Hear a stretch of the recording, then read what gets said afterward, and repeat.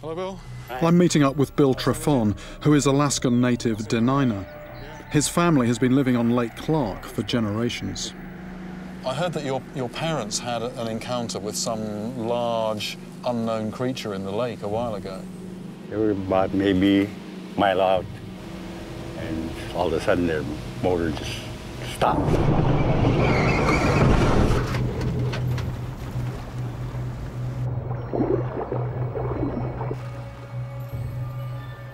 My dad was going to start working on it, and my mother saw where behind him a big tail came up and went down. The motor prop, you could see teeth marks on it. What did they think it was? They think it was a pike. And there are pike in the lake? There are big pike in the lake? Oh, yeah, there's pikes in the lake. Did your mother have any idea how big it might have been? Judging from the tail, she thought maybe 12 feet long. 12 feet.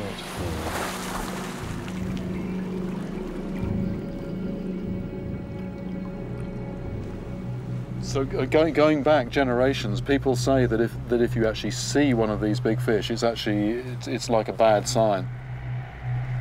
They're superstitious about it, you know. Yeah.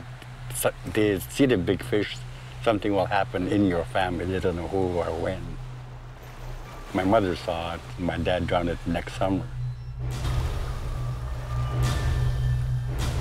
Tragedies like Bill's father drowning only help to strengthen the legends surrounding the monster.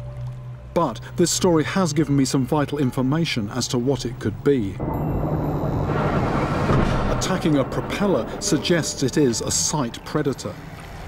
It's not some deep water scavenger, but is active on the surface. This all fits with it being a pike, which is what Bill's mother thought she saw.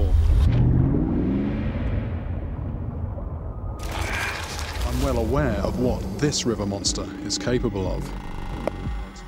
But it's certainly got some attitude.